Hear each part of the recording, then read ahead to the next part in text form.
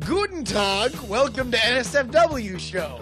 We are joined by Michael Barrity. You might have seen his video, What If Star Wars Episode 1 Was Good, on the internet. We go over all of the South by So Wasted, the NSFW meetup and Go Game in Austin last weekend. Boy howdy, isn't it just a handful of fun slapped across your mom's face? NSFW starts right now.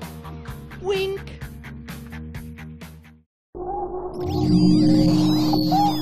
Netcasts you love. From people you trust. This is Twit. Bandwidth for NSFW is brought to you by Cashfly at CACHEFLY.com.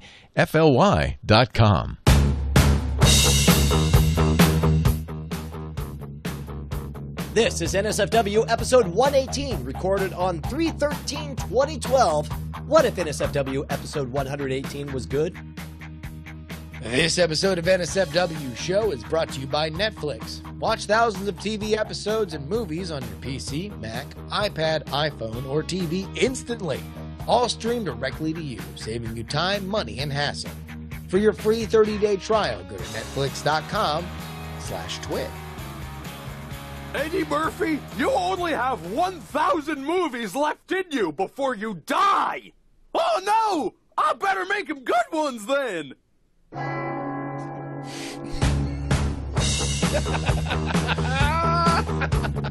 That's not racist. Who's saying that's racist in the chat room?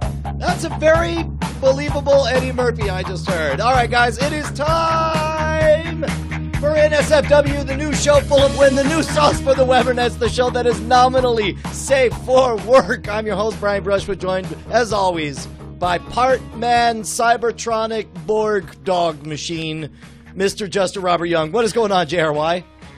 Holy crap, Brian Brushwood, we have a great, hot off the heels of our scintillating South by So Wasted event in Austin, Texas this weekend. We're firing right out. We're using the gravitational pull of that amazing planet. We're saying we're going to slingshot around the sun and go back in time and try to save some whales and make our show funnier than it is. Absolutely. And who is that whale, you ask? Well, it is none other than our guest this week. A whale of talent he is. Yeah, Michael Barrity. You might remember him from the What If Episode 1 Was Good viral video. If you have not seen it, pause this right now and go watch it because it's way funnier than what's going to happen now. But now that you're back, let's introduce you to Michael himself. Michael, welcome to the show. Thank you for having me both. Thank you so much. Yeah, man, this thing got on my radar way early. And if you haven't seen it, basically, Justin was brilliant when he pointed out, he said that he cannot think of a single other set of movies, or any movie in particular, that people want so bad retroactively to make good. Like, normally if a movie sucks, you're like, wow, that movie blew, and that's the end of it. But here we are a decade, 12 years, 13 years after The Phantom Menace, and people are still trying to figure out ways to make it good after the fact. Or figure out how it was bad. I think it's just, what I kind of came to the realization was, and partly with your video, is that we tend to think of the Star Wars prequels, or at least those that aren't completely Stockholm Syndrome, trying to pretend like they're not terrible, because they are. Be nice to Adam 12. Stop that. Go ahead. I know. Adam 12 is a very, very nice guy, but seriously, man, grow up. Here's the deal. Like, I think we all just try to think of them as just they were disappointing movies. They were bad films that we just don't really talk about anymore. However, it's almost like now that we have the 3D re-release and we've had videos like yours and there's been so much discussion about it. I love you, Adam 12. Don't be bad. We had so much discussion about it. It's almost as if you have not equal but a comparable amount of consternation, confusion, and hate for the prequels as you do love for the original trilogy, which is, this massive amount of influence. Yeah, it definitely sets up, like, in how much you dislike one thing, it just makes you love the other thing that much more. Because you're like, oh, they really are as great as I think they are, because these ones, not so much. Well, it's like, I like to think of it as like you love the original so much that it just makes it all the more confusing when your spouse beats you. You're like, well, that just... There's got to Yeah, be a reason you that used to this be makes... so nice to me before. What happened? Exactly. It's like there's got to be. This doesn't make sense otherwise. It used to just be me and you picking out power converters at the Taji station, and now we just got a bunch of bantha poodoo on our. That's the other. Oh, don't even get me started. So, Anyway, you want to know what? We're going to get into all of that. Also, we are going to talk about everything that went on in Austin this weekend. If you were able to make it out, and a bunch of chat room folks were, thank you so much for making the effort. It was absolutely amazing. We had a great time. And we will talk about all of it. In fact, what do you want to do first, Brian? We want to talk about Austin first, or we want to flip a coin, man. I mean, whichever, however. In fact, we'll let Michael. Michael, you're now running the show. Which do you want to? You're in a dark room. Do you want to hear about our Shut Up or South by So Wasted party, or well, you want to know what? I'm sorry. No, I'm co-opting this decision from Michael. Stealing Michael, it back. You waited a half second too long. you waited We're too going long to to talk let Brian about. finish. We're going to talk about this Austin thing first. Let's get through this, and then we'll focus the rest of the episode on Michael and his awesome stuff. All right, I got a giant collection of for everyone who missed it. We talked about it last time, but we've since had our amazing event. You want to walk people through what happened? All right, so Michael, here's what happened. Brian lives in Austin. Have you ever been to South by Southwest? Or I have not, and I was so tempted to go this year because actually one of my friends is in. Did you get to see Fat Kids Rule the World? No, but I'm just picturing like the Matthew Lillard film, and he's one of the guys in it. So I was like, I want to come, but we're kind of dude. But you realize like you can walk in with a big old fat 500,000 downloads nameplate and be that was a close one. That was no. You got a hard C out of that one. No, I said I only got the bell, not the belt. No, you got the belt. Suck it up. And Bell. Like it. South by Southwest was amazing. We had a special event. This is the first time we did our own event, and we coupled up with Brett Rounceville, who runs the Go Game. If you've never done the Go Game, it's like the Amazing Race. We divided into 4 teams, and we had a series of missions that we had to accomplish, and then we finished with this giant Power Hour concert with Alex Spagnola, if you saw last week's episode. Which, by the way, Justin, have you gone back and taken a look at last week's episode? No, I did not take a look at last week's episode. You don't need to watch the whole thing. All you need to do is just hit play and listen to us at the beginning, and then just kick it forward a few notches, and then tune in and listen. Here, in fact, I don't ever want to do this, but I'm totally going to do this. Michael, you ever played a Power Hour before? I got to watch you play that Power Hour. That was so fun, so enjoyable. All right, here's all Part of I'm me trying was to say. hoping that there'd be some gimmick that we could incorporate, but I'm like, I don't want to get that plastered.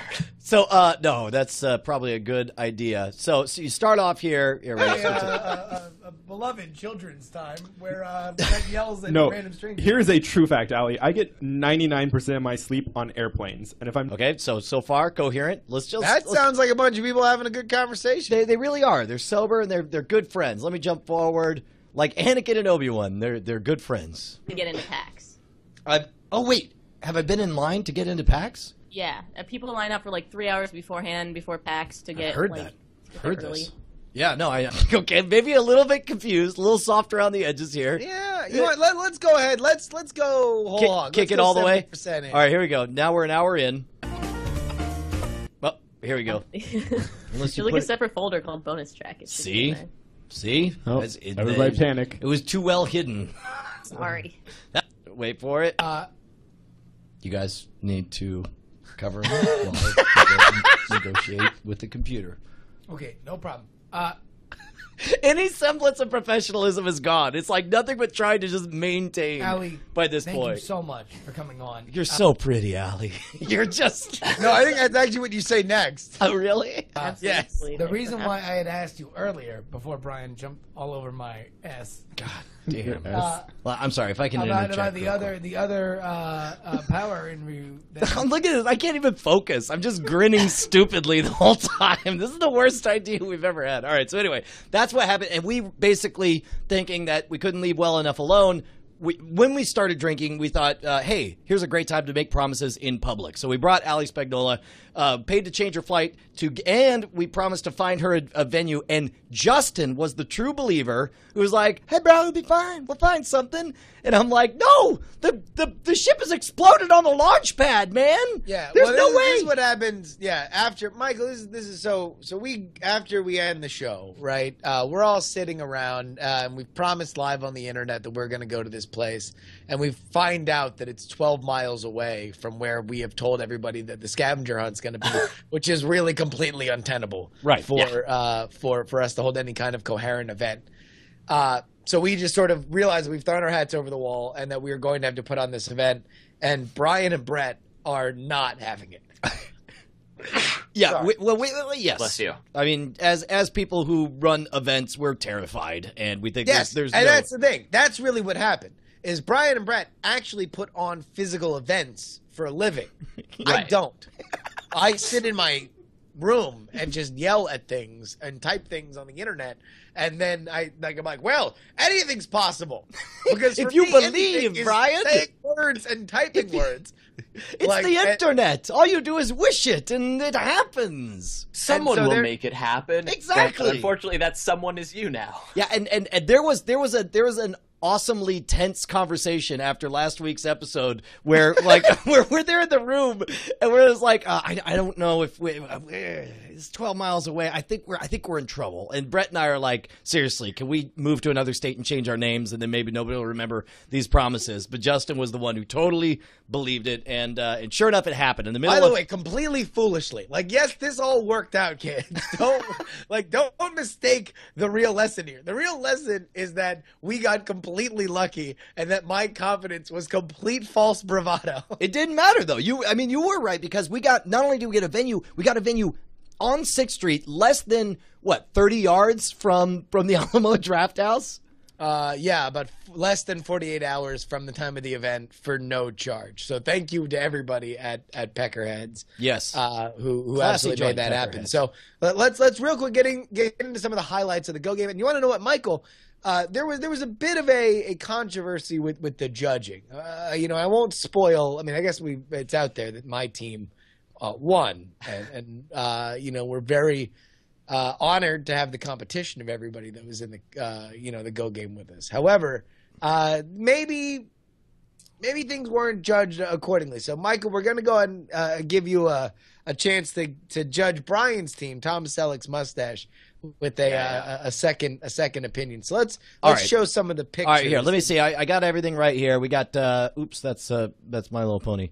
Here's Depeche Duran. How do you have 3 viral videos that we may or may not play in the middle of this this episode queued up, and yet none of the pictures? Well, because I only just now opened it, and I was waiting for you to say which team you wanted to see first. So we had Depeche Duran, who and everybody took pictures as they went through the thing. There we go. There's Bonnie and the Invisible Wife. Oh yeah, we should also mention it was freaking cold and rainy.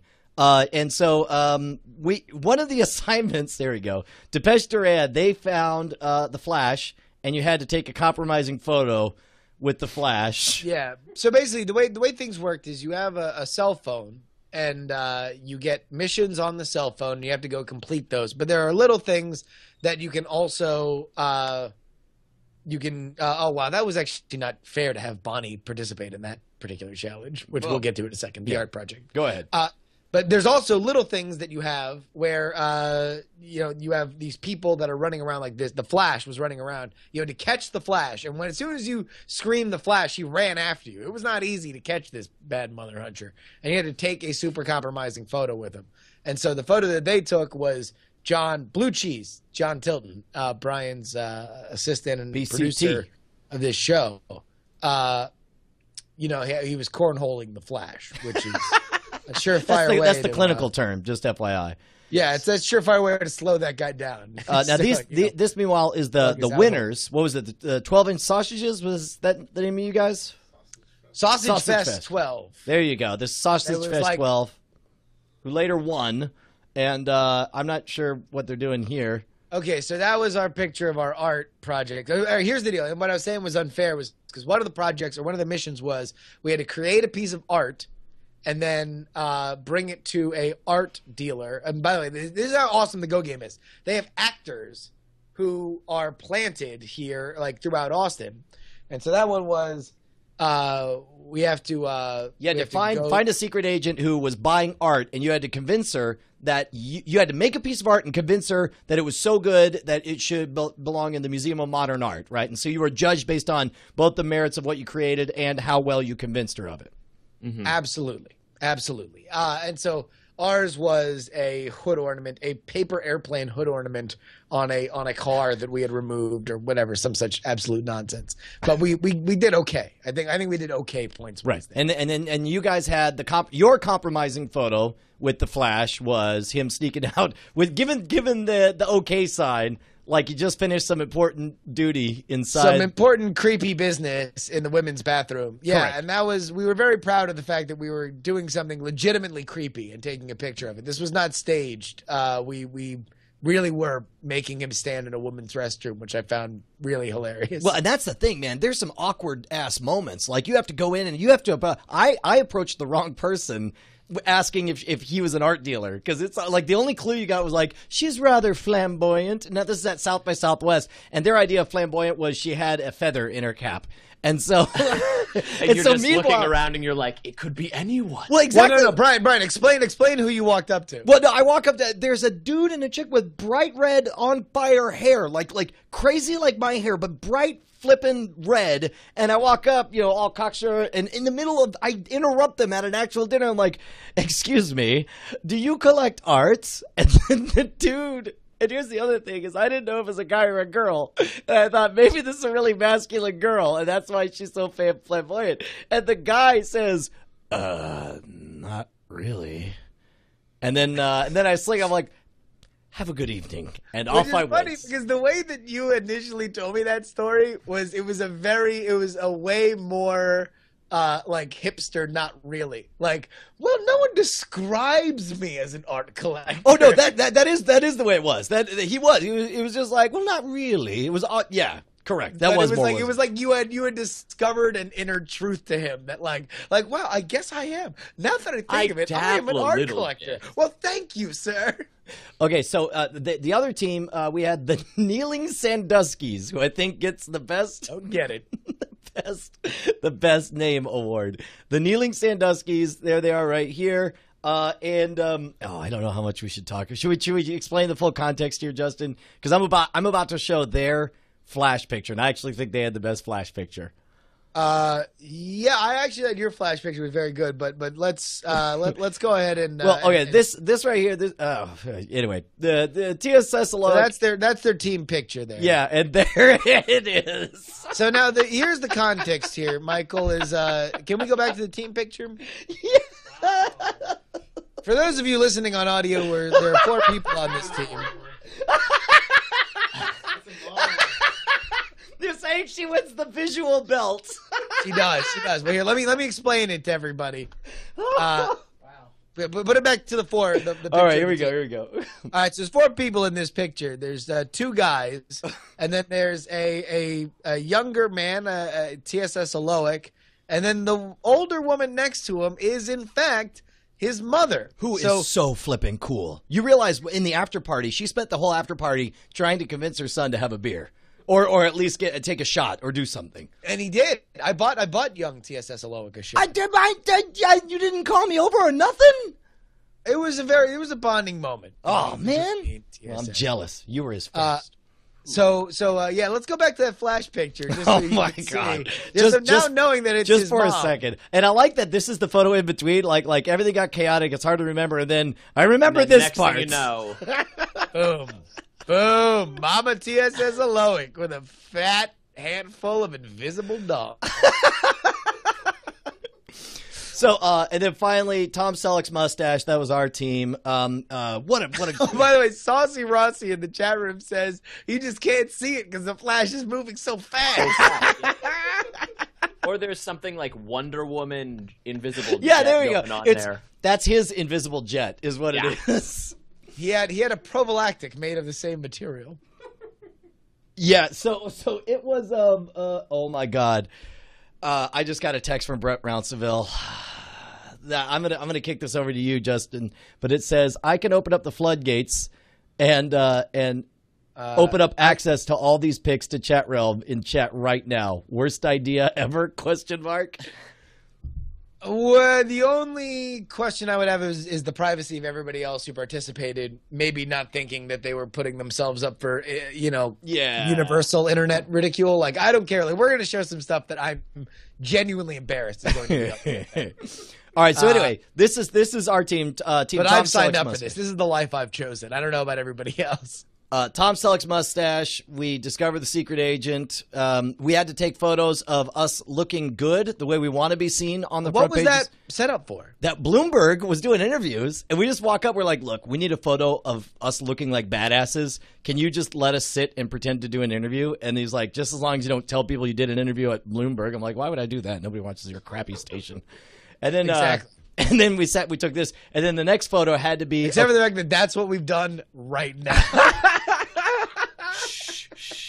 Be cool. I mean, They we won't were see doing it for It's fine, it's fine. Schlumberg. So, and then, well, I didn't say that I got interviewed by them. We just jumped on their crap. No. So, but then, Except for that one time that you got interviewed by Bloomberg. By Asian McGee at Bloomberg. and then we had to take a photo that we would be embarrassed to have the front page of a magazine. And that was this one right here inside a porta potty. And then, Which I like that there was a continuity. For the audio listeners, the picture of Brian that he was proud of was him looking very, very articulate. I'm also smoking a cigarette. Do you see that right there? Oh, look at that. Yeah, great. It's like a Mike Douglas show. Very like 60s classy as style. you wave it about. Exactly. See, that's what I thought. I thought I looked yes, like I yes. knew what Take I'm a up to. puff, and then exhale and expound more. Absolutely. But then, of course, we see on the other end that, money costs, baby. There's a quid pro quo to everything. And now Asian man Bloomberg reporter is asking you for He's also to got butter Wonder his Woman's noodle jet. in the porta potty. Wait, what was that, Michael? He's also got Wonder Woman's jet. He does. He's got the same equipment as the Flash. Very few people know about this. And then we got our compromising photo, which I was rather proud of. The compromising photo of we called it "Where the Flash Gets His Speed From," and we definitely got the Flash doing rails of salt on a trash can lid. That's the street name for it in Austin. Salt.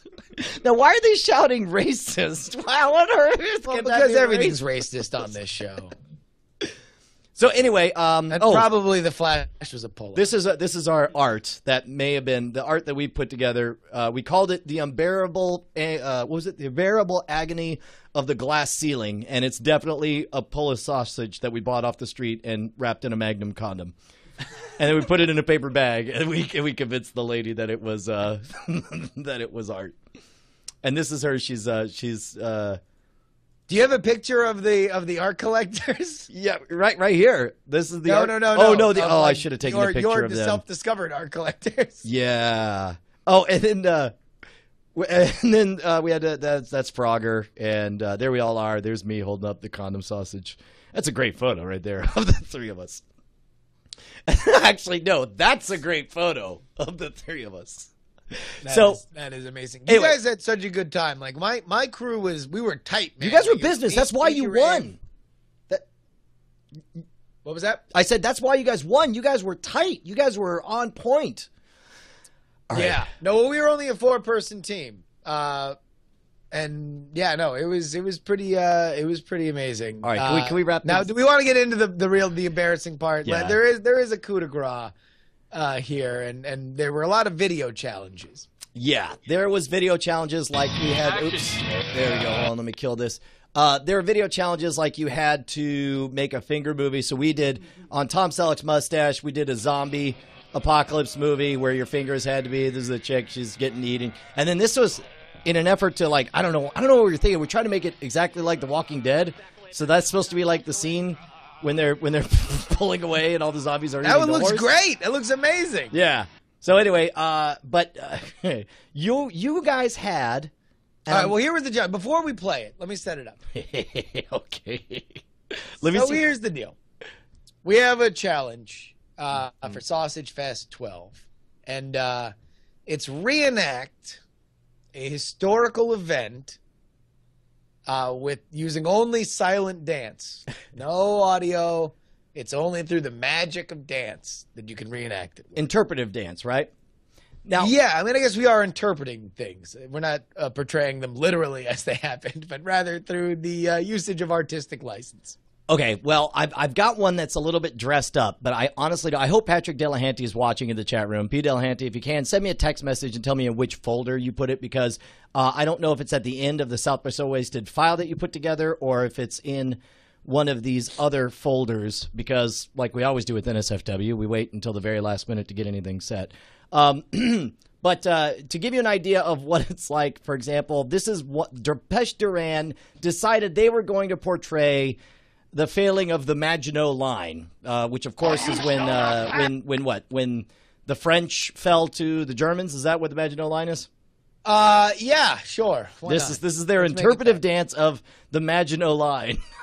So there they go. They got a big Supremes hand gestures there, and then meanwhile, in kind of a mixture of Goose Step and West Side Story, they get through the line there. They go walking right through. I don't know, Justin, if I should just. I'm going to jump this forward, and I'm going to hope that we've got the actual edited version. Oh, I should have looked at all this crap, son of a bitch. Do we not have? I'll be really excited if we don't have my video. I've got the original, but I want the dressed up version. And you got to pick which historical event you did? In my video, it's right after. Yes. Very much, unfortunately. Wait, I mean, do you mean edited as in with music? Well, yeah. No, they. No, but they played that live. No. This is the version I've got. It's a special from your friend of mine. One Patrick one Zach Holder. Here we go. Okay. Well, hell, this is in the edited version, so we're just gonna see it straight right here. Justin elected to rock. Let's see if you can guess. There's a lot of people. Steven Spielberg, for example, has elected that we shouldn't forget the vile, horrible actions of the Holocaust by way of popular art. Right, and you most certainly should not forget that Justin Robert Young. Listen, I'm just trying to make sure that we never forget. All right, well, and who can forget after this rousing interpretive dance? I'm sure. Yeah. I can't. Was she just the gas? Yes. And she definitely just. The chat room says I can't unsee this. They say powerful stuff. Again, if we don't remind each other that it happened, then we will forget and not remember it. So there we go. Let's never show Holocaust. People are saying that the rain was a nice touch, which I'm glad you had the budget to make the rain happen on there as well. Anyway, point is, we had a fantastic time. I got a little bit of footage here from the actual concert as well. We'll look at that, and then we'll jump into the rest of the show right here. The glue that brought this team together. Jason, drop some science on him. Yeah. Oh, no! Die. Let's love hear some music. That's a lot of cursing. That was us accepting the trophy. Dang it, man! What is up with this? Okay, yeah, it's 60 songs. They're all about drinking and 1 minute long. 1 minute long. Take a shot with every song. Let's go. And now you've got it started. Club chat realm event on the CC. Dude, it was just epic. That's all we're trying to say. It was an amazing time. It was super fun. Thank you again to everybody that came out. Thank you to Ali Spagnola. Thank you to Peckerheads, man. Peckerheads bailed us out in a major way. Thank you to everybody that tweeted about it. I know Brian had one of the South by Southwest party people tweet about it. Yeah, no, I'll post out. We'll post this entire edited video that Patrick put together. He was nice enough he took hours of footage and edited it down to a really nice 15-minute package. That way everyone at home could get the full experience like they were there. So there we go. Now, Brian, in a second, we're going to talk to Michael about what he's really here for, which is his amazing viral hardcore video gay sex. Tennis. All right. Come on. What, you didn't tell him? We've already, this is a surprise? Done the most anti-Semitic thing that we've ever done on this show. Who's this we, Tonto? You got a mouse in your pocket? What's Yeah, it doesn't come over his way. Yeah. Well, I'm gonna put up a firewall between us right now. I don't want to catch it. I did have somebody who's in your room right now who's proudly wearing the medal that was earned on the back of that filth. Touche. There is that. Go ahead. He raved the turntable slave, as well as Jason, the silent partner of our group, and my platonic friend Ashley Paramore. But we are really here because, folks, we're real estate. We are real estate to tell you about Netflix. Never heard of it. Brian, it seems like you always say that. We've been doing this show for close to 2 years now, and no matter when I mention Netflix, you say that you've never heard of it, when I find that very, very laughable. I have a condition. It's Netflix of Forgeticus. Netflix Forgeticus. Well, yes. That doesn't sound like a real... have you treated it? I went to Netflix once, but I don't really remember anything about it. Maybe if you tell me about the service, maybe I'll remember what it was like. Okay. You can watch thousands of TV episodes and movies on your PC, Mac, iPad, iPhone, or TV instantly, streamed directly to you. What is this? What does that save me? Well, I mean, you can get a free 30-day trial by going to netflix.com/twitch. Yeah, but but there are like three things that are really important to me, and I'd prefer not to waste them on a lesser service. You know, it's like I'm always it takes a lot of time to go get a movie, it takes a lot of effort, it costs a lot of dollars. Listen, there's several easy ways to instantly access streaming movies and TV shows with Netflix. You can watch it on an Xbox 360, PSP, Nintendo Wii, right there on your television, on the Roku box. They're super inexpensive. Apple TV. Come on, man. It just sounds so difficult. It sounds like it would be a big, fat, tenacious amount of effort to make it happen. You can cancel anytime. That's a good thing about Netflix. Yeah, but it's just, getting those movies is such difficulty. You mean you can watch your movies and TV shows as many as you want, anytime you want. Again, just netflix.com/twit. Will it save me anything? Well, time, money, and hassle. All right. So you're saying if I go to netflix.com/twit, it'll save me time, money, and hassle. Yes. All right. Time, money, and hassle. Okay. Netflix.com/twit. Netflix.com/twit. At least you guys aren't sponsored by like Quickster or anything. Not anymore, dude. I want to go. Boy, talk about the greatest rise to fame. And then that guy who had the Quickster Twitter, like that dude thought he was sitting on a gold mine. He was high as a kite. And then they just axed it so fast, the whole thing, and you're like, oh well. Yeah, we all should have seen that coming. It's like finding out you won the lottery, but they pay out in Monopoly dollars. It was like it was. Well, for that guy, but like Netflix in general is like your friend who went through like the skateboarder phase in high school, where like he never was really into skateboarding, and then he got into some of the music, and he knew some dudes that used to skate around, so he went out and bought all new shoes and all new clothes and all the. And he was like, everybody's gonna think I'm so cool, and everyone's like, what the hell are you doing? Everyone's like, what? Like, dude, you we don't like leave you the just house. the way like, you play were. video games. No, and then he forgets about it like 6 months later, and then like 3 years, like you're putting your coat up in his closet, and you see just a really dusty skateboard in the corner. Right now, there's Quickster banners that are just like all of a sudden collecting dust in the Netflix offices. I want so many. Do you think now that like when they were Quickster, there was no chance we could get this guy on the show? Now I'm upset. The whole internet has forgotten about him. He's like sad and drunk in the corner. Like, do you think NSFW? Why are you obsessed with the guy who had the Quickster Twitter? I don't know. What a story, though. Like this guy had imaginary fame. He had imaginary dollars. He had imaginary ladies. He had everything. I agree with you. It's what, a story? ? Journalism. Damn it. All right.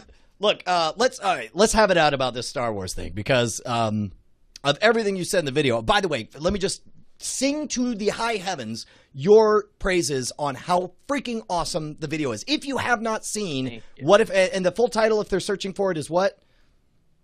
It is What If Star Wars Episode 1 Was Good. Okay. And then, like, belated media, just because, you know, got to promote myself a little. Dude, belated media. Hold on. Let me fix this. Hold on. Let me just do this. We'll throw this on there. I'm going to be subtle. Belated media. There we go. So, you put this together, and I'm covering up Justin's face. So you put this out there, and you're expecting how many hits to get on it? And for those of you who haven't seen it, basically it is a very, very well thought out 10, 15-minute explanation of how, with minor tweaks, the story and the shooting and the character development could be changed very little in episode 1, and you would have an amazing story, right?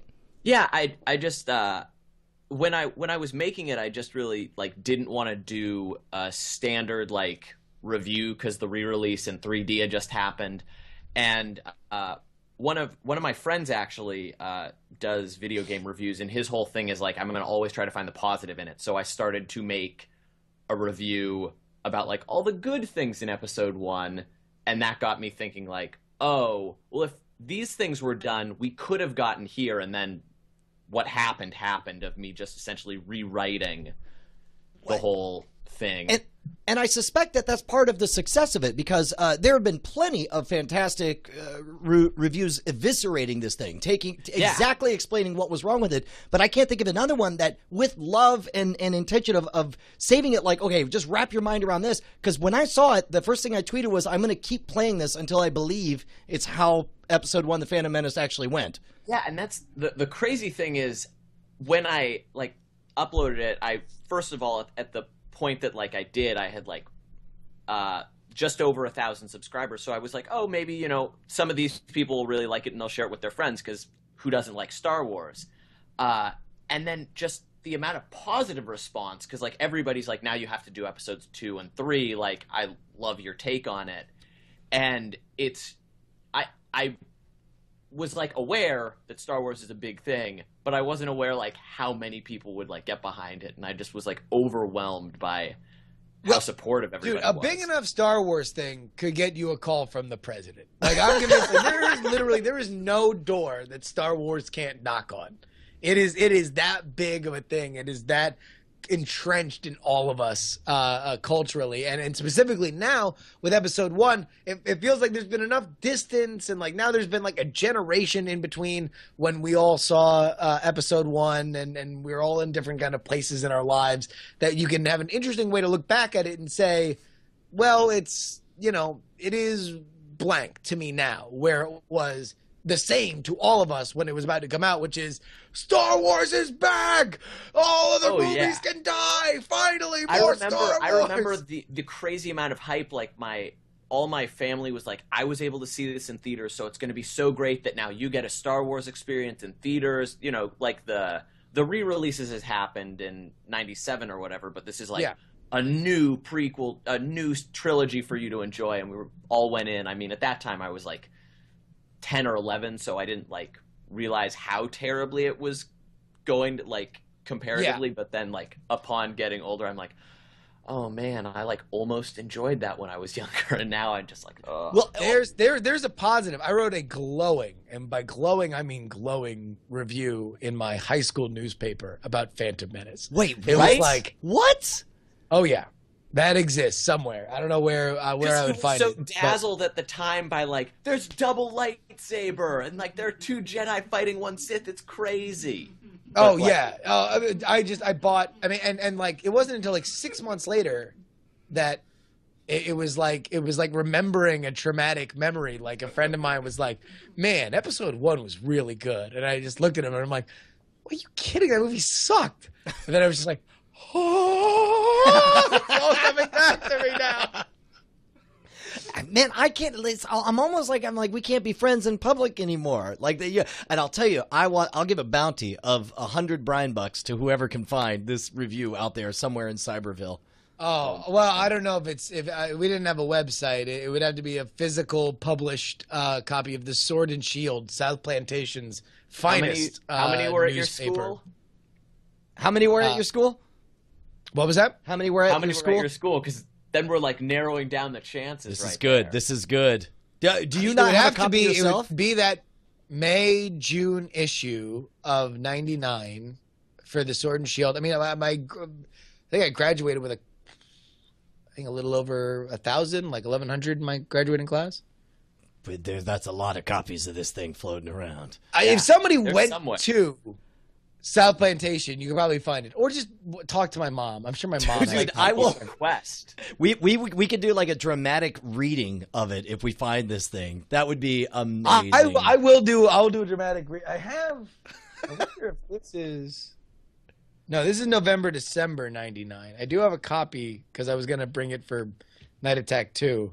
This is a terrible movie review guy humor column I wrote. Yeah, were you always the movie review guy? That's what Michael just asked. I reviewed a bunch of. I mean, like we didn't really have like a movie review guy. I think I was the editor of the paper at the time, but I did. I got a signed permission slip to leave school, to skip school that day, signed by all my teachers because I had convinced my journalism advisor that the only way this thing sold out for weeks. Like, there's you can't get in. Break. This is the thing. And all the kids want to read about the Star Wars movie, so we got to let this kid skip school so we can watch the Star Wars movie. And I intended to, and I did watch it the first showing of Wednesday. So the 9 o'clock showing at the Movico Paradise Theater in Hollywood, Florida. And then the immediate showing right after that. So like the 11:35, 11:45 showing. I got out of the theater and went right back into a line so I could watch that movie again. So it was a solid 6 hours of episode 1. Oh, my God. And I don't even want to have this conversation. Okay, but here's the important thing. Michael, real quick. Yes. You have a bona fide viral hit on your hands. Now, if you're anything like the fine folks over at Red Letter Media, you know that you have a formula and 2 more movies ahead of you. Yes. Are you prepared to announce live on the NSFW show that you're working on episode 2? Oh, I can definitely confirm that. I actually have episode 3 and the entire trilogy right out of frame. I'm telling you, this is what you're doing is tapping into the same gestalt that we had from the Red Letter Media reviews, but from a totally different angle, and that's what I love about it. Yeah, it's definitely interesting, especially going in knowing like that people are paying attention. So I'm being incredibly thorough. The first one I was thorough, but this time I'm like rewatching the entire saga to just make sure I'm not missing anything, and I just want to make sure I've tied all the loose ends up, because even in rewatching, I was like, why are those things the way they are? Like, the saga doesn't actually sync up as nicely like 2 Lego bricks just fitting on top. Sure. Now, how bad have you gotten some of the true believer jive, some of the super prequel lovers that are like, oh yeah, here's an idea to make it good. Pretty funny one. There was one dude who kept posting on the comments and just sort of trolling a little bit, being like, your idea of Darth Maul running away, that like wouldn't happen. Like, Sith don't run away, and it's like a pretty long paragraph, and I just replied, I'm like, didn't Count Dooku run away at the end of episode 2? And like and just the whole like community, everybody who watched the video like downvoted his and upvoted mine. I was like, I'm not trying to get people this is Star Wars' version of Showtime of the Apollo. Everyone's just like, oh no, he didn't. Whoa! Yeah. I felt a little bad doing a comes out, slam starts on sweeping that, off but I the was Darth like, Maul guy. So it's like, because there are always the negative comments, and you don't want to be the guy who's like, shut up, like, let me put you in your place. Right. But it was like a fun little moment for me. Well, there is a problem, especially with something where passions run so high, between wanting to be engaged and wanting to demonstrate that you're not just some dude, on a pedestal yelling and screaming your opinions, but rather you want to engage with everybody. You want this to be a conversation, and then just feeding the worst elements of humanity. And by that, I mean people who enjoy the prequels. Yeah, I mean, you want, like, at the end of the day, like, I'd like to believe every movie I'm watching is a great movie. But the unfortunate truth is a lot of movies miss the mark at some point.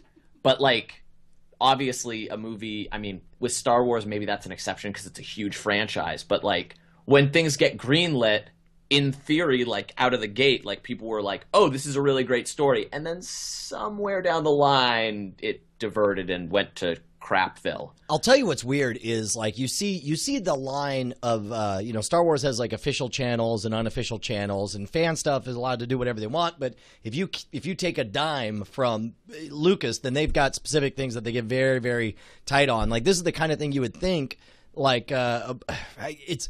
I don't know. That's the weirdest disconnect for me is the official Star Wars line that all of the episodes are great. And I just don't know. I don't know if they'll ever let go of it. For example, today on Frame Rate, we were talking about how, Topher Grace re-edited all 3 prequels into one 85-minute movie, and it sounds awesome. I want to see it. I want to see it so badly. Tom Merritt swore up and down that never in a million years would anybody see this because Lucas will not permit anything commercial to exist or to leak out that would admit that the prequels are anything less than great. And meanwhile, like but who's to say that's commercial? I mean, like, if it just gets out there on the internet, Lucas has been very supportive of fan Topher films. Grace got his hands on the assets because it was promised that it would be a private project just to be shown once. Oh, is that how it happened? Yeah, that's as I understand it. So if Topher Grace were to accidentally leave files out and somebody were to take a thumb drive and upload them, I mean, I know that people like seek out the despecialized versions of Star Wars, of the originals and stuff like that. I'm sure. Dude, where's WikiLeaks? Man, we had to deal with that creep rapist at WikiLeaks getting all the government secrets out there. We can't have this dude get out what we really want. Somebody get Julian Assange on the phone. We got a movie that we want to watch. 3 guys on the internet. They really like this movie. Please make it happen. Julian, I'm calling you out. Topher Grace, that 70s show kid, fake Venom, says that you can't get his movie. Do it, you creepy Euro trash weirdo. I mean that's the same thing that we're tapping into. We're talking about how everybody wants so bad to remake them to make them good. It freaking drives me nuts.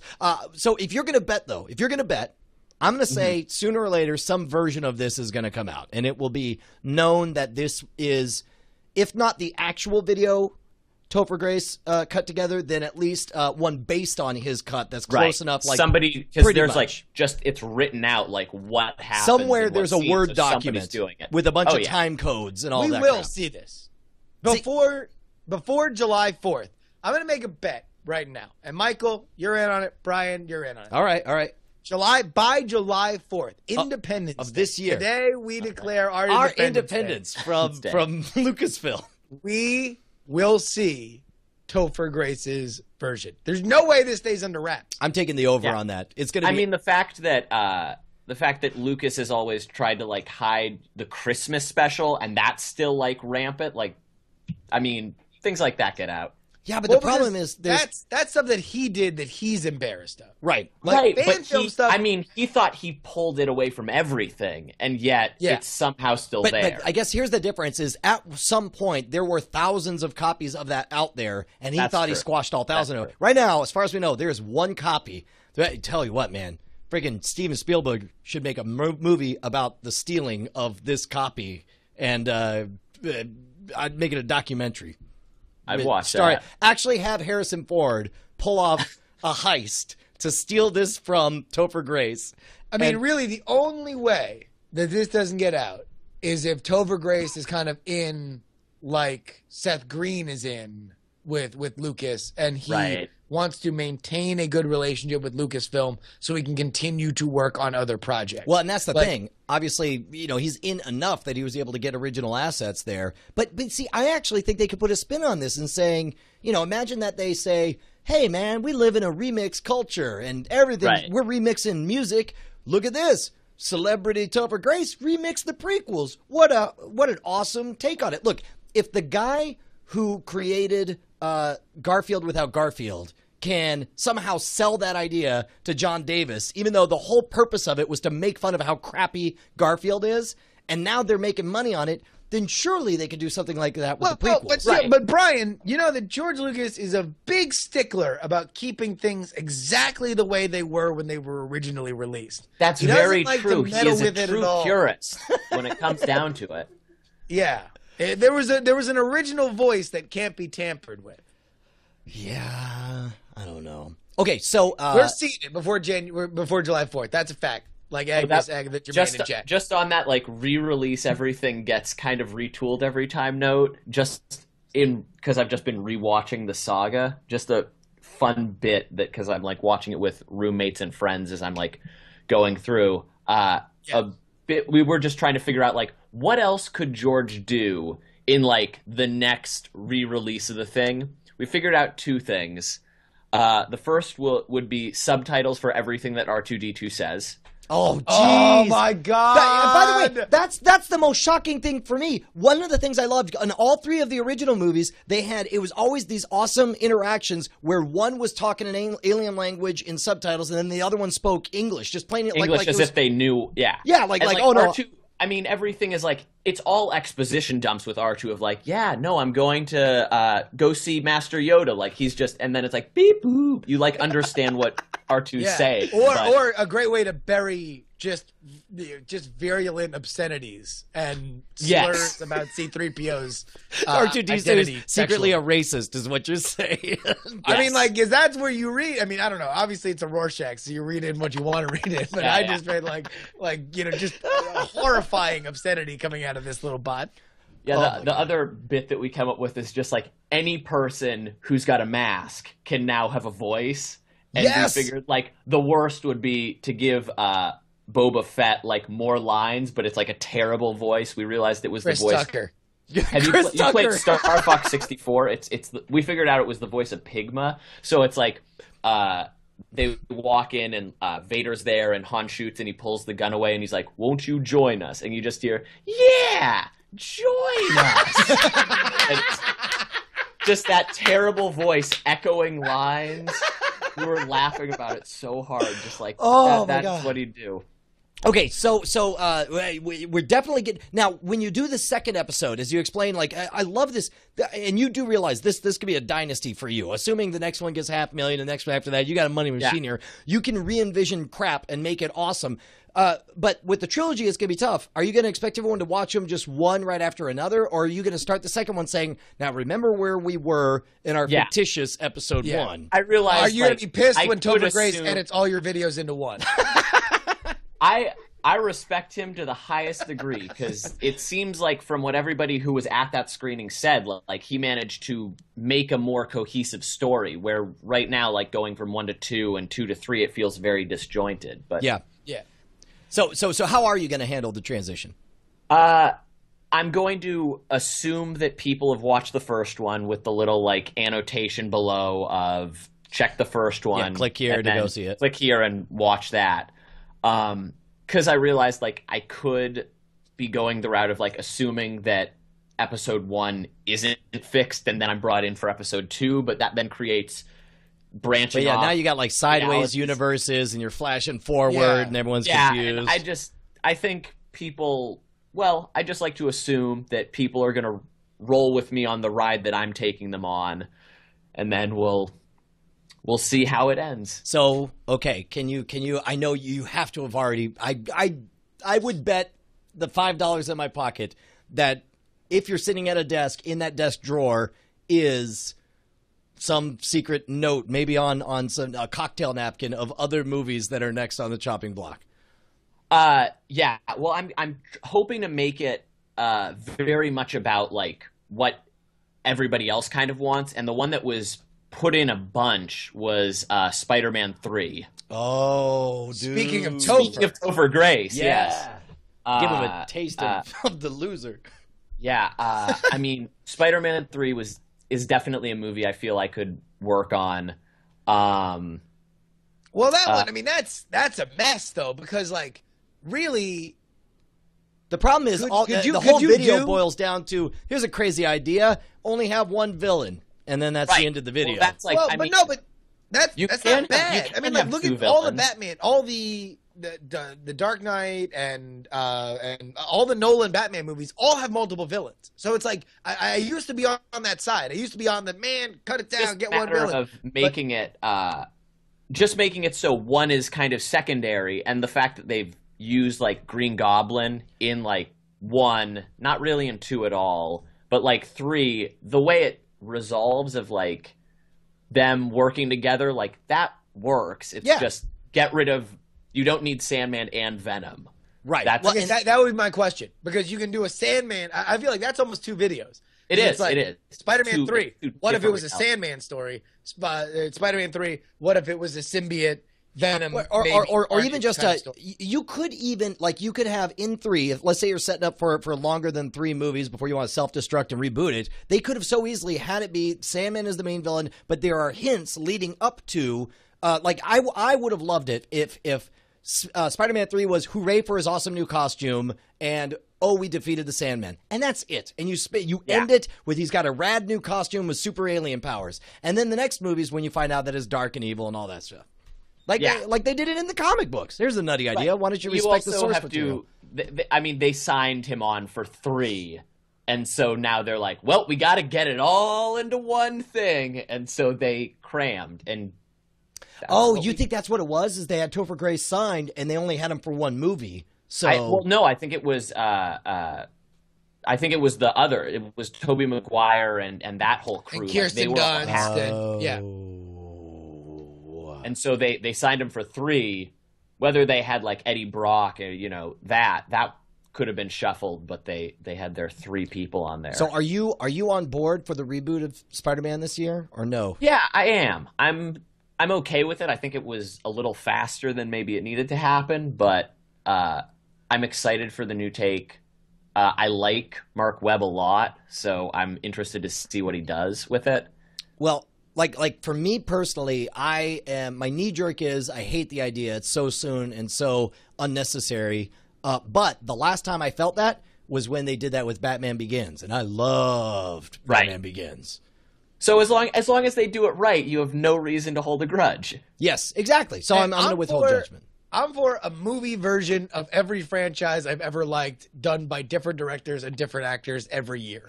You are for the RIAA proclaiming no new songs. Everybody just sing different versions of these songs. No. I'm not saying that it has to come at the expense of stuff, but if they're going to make a bunch of random stuff, I'd rather see another X-Men movie or another a Daredevil. Try Daredevil again. Who cares?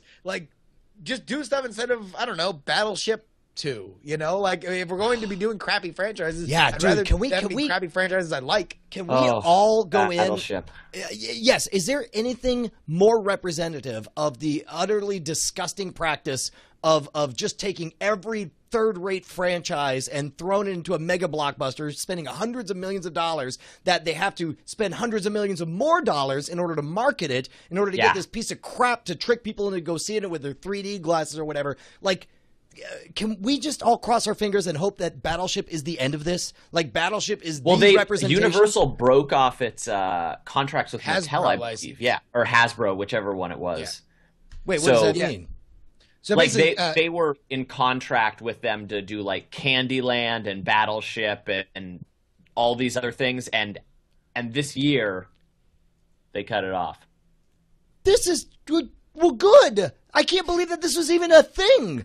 Ladies and gentlemen, the host of Frame Rate, Brian Freshman. No, I wouldn't have believed it. This is terrible. Of course. Why do you think they're making these movies? Because they had the license for it. Because they at some point, somebody sat in a room and said, hey, look at brand awareness. That's all that matters about this is brand awareness. Do you remember these things, and do you remember these things fondly? And they said, what do people remember fondly? I remember sitting with my grandmother when we played Candyland. And that's what... And they've got Transformers, and that set the whole thing off. Well, Transformers being as huge as it was. Made everybody believe, we can make blockbusters out of anything that's already known. But, Transformers was a formula that worked. Right. Well, it was also a beloved property. Nobody plays Battleship in the backyard. And nobody plays Battleship as if it's an alien invasion. And nobody plays Battleship because that game sucks balls. Simple enough. Simply put. By the way, hold on. Why isn't that the hugest thing on earth as an app? I would play Battleship with people via app. No, you wouldn't. You wouldn't play Battleship, period, at all, for anyone. Nobody likes Battleship. Those apps, they're bringing all the games that, you played when you were younger, and you're like, yeah, I really do like Scrabble and Pictionary. You're playing those now. So Battleship...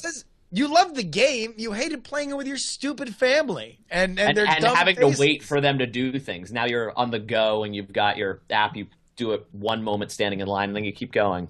It works. I'll tell you, actually, you're 100% right, because I noticed it first with Settlers of Catan, which is a board game I love, but when it came out for the Xbox, I realized this is the first time I've ever experienced a board game that was better in virtual digital form, because the turns move faster, it handled all the calculations for you, you didn't get in fistfights and arguments during it, and now with the iOS, that was all before the iOS stuff, now with the iOS stuff, I'm done with physical board games. I only want to play virtual board games from now on. See? Battleship, baby. Bring it. That doesn't make Battleship any I'm sure good. we're going to have it by the time that movie comes out. Oh, yeah. That being said, I don't think Battleship is going to be bad. What? I mean, like, this is the 21st century version. They're not going to overcomplicate it with plot. This is Coupon the movie. Field, this battleships, kill the aliens or get killed by the aliens. It's not going to be some crazy malarkey backstory about how somebody's mom died, and then meanwhile there's an Esper that's talking to 14 people in the world, and Stanley Tucci shows up, and they have to get some sort of mystical amulet to rub on somebody's butt. Like, it's going to be simple. I don't know. I feel like that could still very well happen. I mean, we've got Rihanna and Liam Neeson in there. Anything is possible at that point. I love how Rihanna, who's from Trinidad, has a Caribbean accent that sounds fake. It's amazing. And she's like, you listen to her, like, she's literally from the region. But when she's like, my father once told me, and you're like, that's fake. Stop talking like that. You're like, and it's offensive to the real people from Trinidad. Exactly. Get the hell out of here. They can look like cartoons. Okay, so seriously, what other movies are you going to fix? Yeah, we tangented a little. Yeah, no, that's a little bit us. Welcome to the NSFW. Yeah. Well, that's also what I do in all my videos. Like, my whole thing is, like, see how far I can kind of go off on something and then bring it back. Last Stand, X-Men Last Stand was also there. Yeah, because you realize that movie... Another one where a lot of that plot was ripped off from Whedon's... was it Astonishing X-Men run? Yeah, just a lot of stuff got crammed all at once. Yeah, but I mean, there's a lot of cool elements in there that were just completely sort of run over and not fleshed out. X-Men 3 The Last Stand, is that the one that ends with, I guess, wait, was it in 2 that, not Phoenix, Jean Grey died? Or in 3? Yes. Yeah. In 2. In 2. 2 ends with Scott Summers visiting the lake. Right. Oh, and you starting to see Phoenix. The final shot Phoenix. is the overhead of the Phoenix. Yeah, gotcha. Burning in the middle of the lake. So according to that trilogy with The Last Stand, just like, oh, BT Dubs, Professor X is dead. Well, no, I mean, the plot of The Last Stand is Dark Phoenix, but not in any kind of the cool ways that the Dark Phoenix was the Dark Phoenix in the comics. It's like convoluted, stupid Dark Phoenix, who then now all of a sudden there has to be this working together of all mutants to try to stop her, but then there's also this division of whether or not you are going to cure, whether you can cure mutation. Totally not about gays. Whether or not there's that. Isn't it that one that has the, like, have you tried not being a mutant? These people are like me, that entire allegory scene that's just coming out to your parents? Yeah, no, it's like, have you tried not being a mutant? Was an actual line in that one. Now that I think about it, yeah. And you're like, it was very thinly veiled. Good job, guys. Good job. Very subtle. Very subtle. Well, but then again, like, X-Men has always been, even in the comics, has been a very thin race. Right. Issue. It's always been about the people who are different and how, whether they assimilate or are proud of who they are. But they also have superpowers. Right. They're also superior in every measurable capability. Right. Like actual gay people. Right. Everyone knows they have a superior fashion capability. They have fashion powers and dancing powers. That's really horribly offensive. Wait, they're superior. That's more offensive than Holocaust and dance. What are you talking about? Your aspersions about gays. I'm gonna go. Hi, my name is Justin. What the hell? You are not gonna. Brian Brushwood's hate speech. We don't want to get Limbaugh'd here, Brian. I'd like to just say Brian just positively was like, there are all these positive things they're doing, and then you danced in the rain about the Holocaust. Yes, no, we're clearly of the same cloth. The two of us, we're clearly equal offenders. I apologize for Brian. On behalf of Brian, I apologize. I'm not going to say that either was particularly wonderful, but, you know. Hate you, Justin Robert Young. All right. A beef in the chat room. Thank you, Jerry.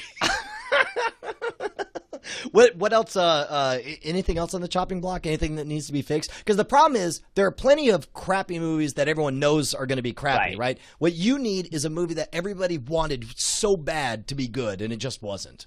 Yeah. I just had it in my head, and now it's totally gone. Oh, of course, Indy 4 is there. Oh my God, yeah. I know I need to space myself away from it, at least a few, because Red Letter's done those, and I don't want people to just be don't like, even sweat it. Just go. Just follow them step for step. Don't listen to Brian. You need. I think it's great that you understand that you're in the same universe. A lot of the people who enjoyed Red and a lot Letter of people are stuff, going, "Oh, you're a lot like Red Letter," and I'm like, "Well, yes and no." And the fact that like I'm trying to actually, be like, you're like, they're like, "You're a lot like Red Letter." You're like, I don't know what you're talking about. You gotta know what the pizza roll and got these women down in my basement. I'm sending everybody. lemon drops. You're like, email my web thing if you want bagel bites. Like, it's totally different. I got lemon drops candy. Anyway, so you. But no, I mean, there's a shared audience, though. I mean, there are. It's people who really care about film. Yeah, no, I don't know if you heard it, Justin. He said it's people who care about film, and I think that's right. So if you're gonna put Indy 4 on pause, that's a way nicer way of saying super analytical movie nerds. It's my description, because that's what I would think of me as. Is like, hey, I know I want to see this all broken down in super minute detail and understand process and story. See, and now that I'm thinking about it, there's plenty of movies that we wanted to be good, but then again, like for example, the chat room is suggesting The Last Airbender, but the problem with The Last Airbender is the solution's simple. Like, here's a crazy idea. Why don't you follow what the cartoon did? Because the cartoon was awesome. And you have to make it more movies, because there's so much that happens in that. Like, I mean, there's the one episode, I have not watched enough of Last Air, or like, I know. Stop making that face. Don't let him make the crazy face, all right? It's fine. I'm slowly catching up on my television. I'm not as well versed in television. Like, have you guys seen Death Note? No. That the was crazy like the face last to one. Brian now. Yeah, now you make the crazy face. Your turn. You're like, see, Brushwood works two ways, sucker. People are going crazy for Death Note in the chat room, by the way. Yeah, Death Note is amazing, and like for someone like me, and like for just the people who really like rule setup and like you abide by those rules. The show is amazing because it manages to set up a bunch of rules, but then dance around them. Like, it's masterfully done. But yeah, Airbender is something that I need to get into. It's just, I know whenever I sit down with a show, I have to give it like the entire season or the entire series. Yeah, you will not regret. You will not regret it. It's all on Netflix, and I'm talking not just to you, but to all the people listening. If you're at home, I don't care if it was made on Nickelodeon. I don't care if it's for kids. It is. I just finished, no lie, my third lap of watching all the episodes with my 8-year-old. She watched it when she was 5. She watched it when she was 7. She watched it when it was 8. It is the most richly detailed, awesome universe, and they're bringing it back with a new series as well, which will be awesome. Yeah. If you don't watch it, guys, don't get it. What? It's great. It's great. It's great. I've heard it's great.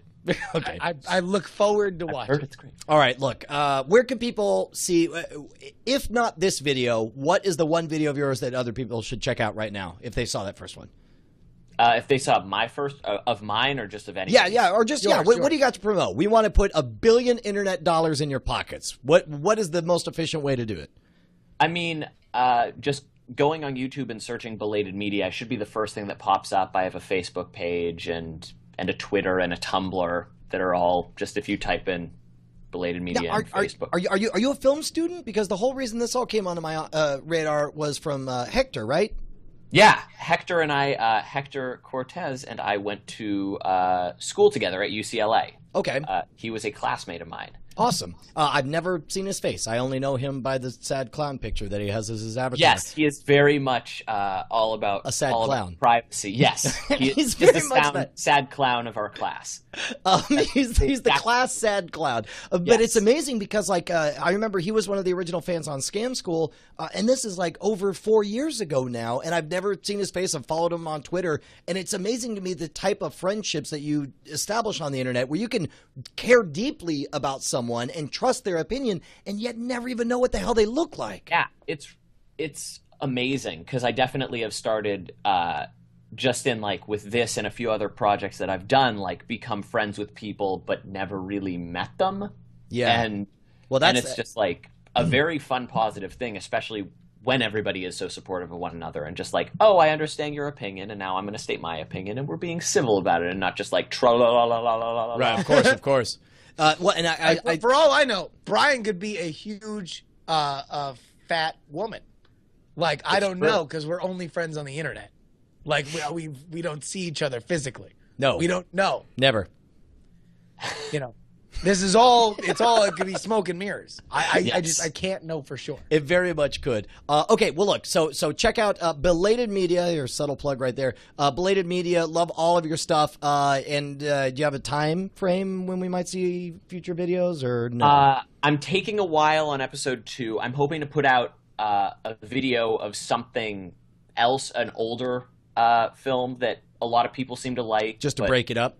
Just to break it up and to give me a little more breathing room, just as like, here's something in between while I am feverishly working on this. Because it's like episode 1, actually, I filmed and edited over the course of like 19 days. Right. Like, holy crap! It took 19 days just to get everything exactly right.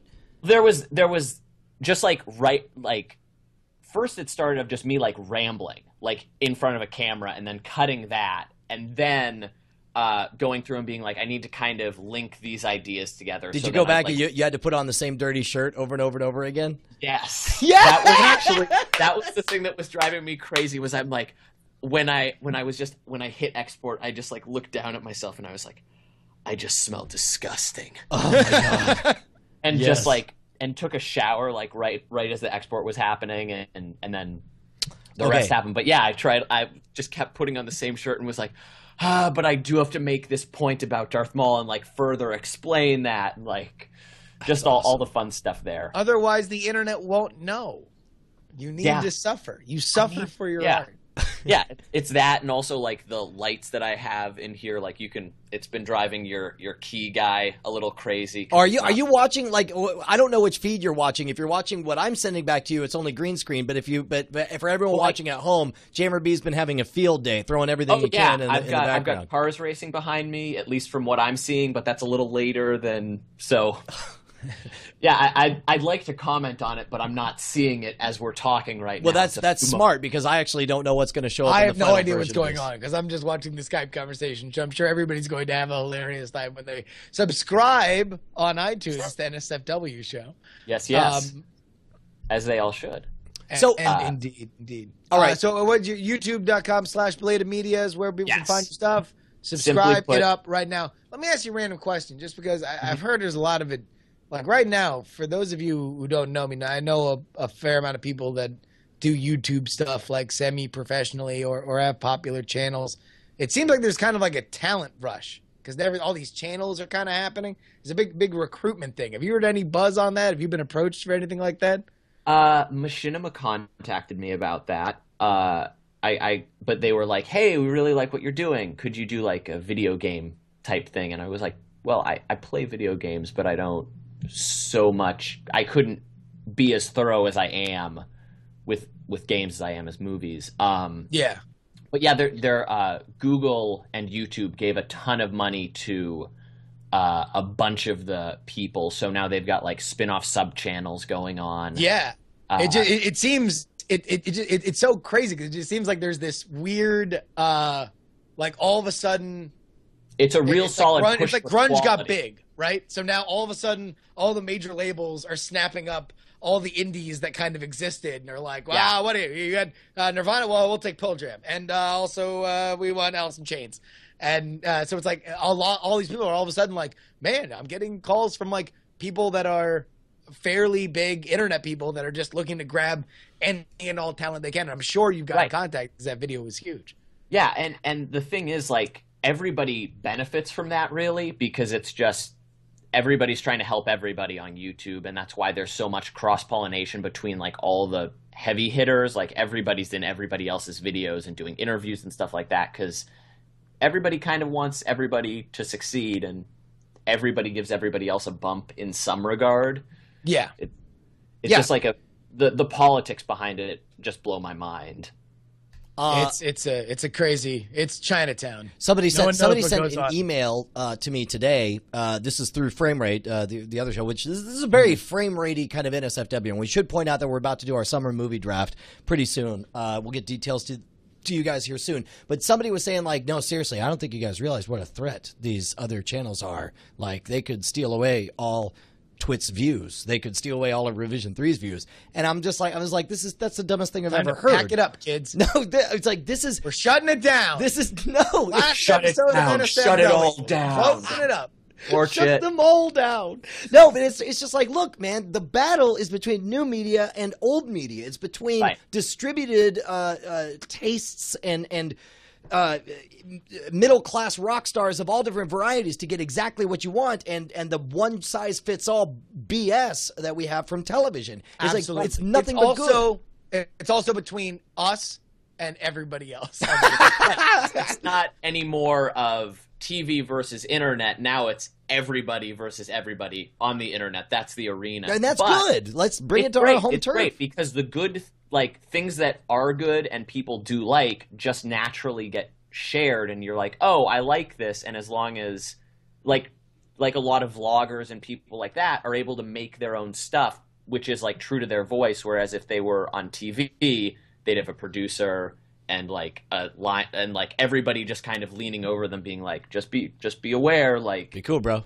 We've got to get these things, and we've got to get our product placement in, and you're like, I have to work a script around getting Doritos into a shot. Like, that is the beauty of the internet, is you don't need an overbearing producer who's just going to ruin things. You can just let the talent completely run free and get do to be it our own overbearing producers and go, oh man, I got to get this out today. That is true. Okay, so we got your plug out. Justin, you got anything you want to promote before we wrap things up here? Yeah, the Scam School book released tomorrow. Folks, if you do not it's out have now. your design, Chat room is saying it's out. They're saying it's released, it's dropped, apparently right here in the room. These guys are telling me that it's out. Look, they're there. They're reading it. Do you guys have it right now? Boom. Screw you. Well, guys. then here's the deal. Listen, folks, get your keysters on over to either iBooks or Amazon, literally anywhere where you can buy ebooks. You are going to find the Scam School book. It is over 200 episodes of Scam School starring Brian Brushwood, condensed into an ebook format, the likes of which I'm not even screwing around here. Obviously, we're all friends here, and I Brian is my heterosexual, compatriot in all things in life. However, my partner. This book is literally a breakthrough in instructional material, full stop, man. Like, it's got video components, the likes of which you've never seen on an ebook before. It has audio commentary that is on every single trick. And the best thing is, you can buy it on your iPhone, you can buy it on your iPad, you can have it with you if you want to just, like, let's say you want to do a trick, but you forget, crap, was it this and then this? Because you don't want to screw up the progression of it. When you're at the bar, do yourself a favor. Head on over, take a quick walk around the block, check it out on your phone, review everything visually, audio style, and then you're going to go back in there and it's going to rock and roll for you. Here's the deal. Today only, $4.99 is what you can buy it. It's $4.99, that's a hell of a deal. That's what I was saying. I thought it's a terrible idea. Nobody should get this cheap. But Justin was like, I'll punch you in the nuts if you charge full price on day one. I'm like, okay. Absolutely. And here's why, okay?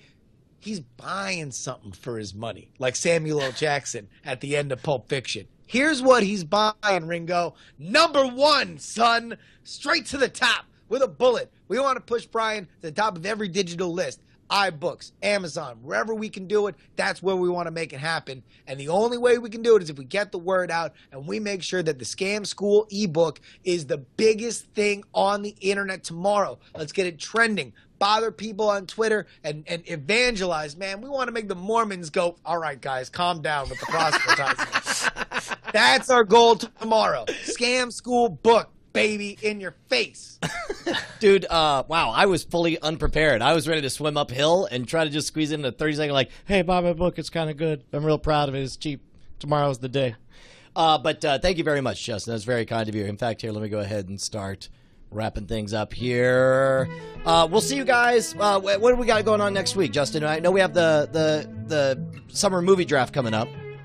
I think we have to do it next week. Or we have to knock out. Let's do next week. We'll do next week. All right. I think we have to do it next week.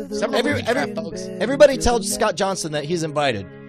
Because we're too lazy to pick up the phone and call him, even though his number out the roster. But everybody hold on to your butts, because my favorite thing on earth, which is the Summer Movie League, begins in earnest next week.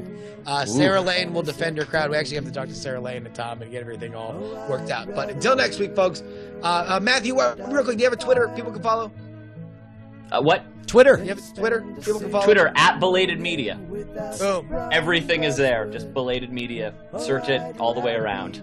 All right. There we go. I swear to God, I'm not going to lose this year at the Summer Movie League. I've been at the goddamn game, and I'm coming last or second to last every time we've played it.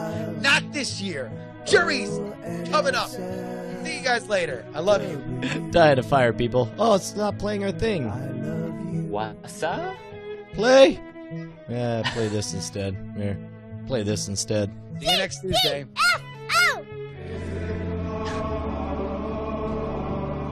Special report. Problem solved.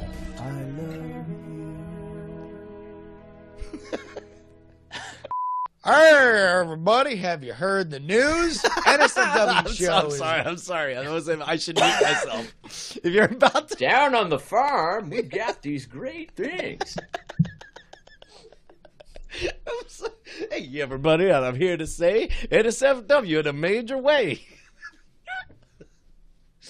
All right, here we go. Howdy, y'all. It's time for NSFW show. Who are we joined by? Well, oh, God damn it. Michael, what's your last name?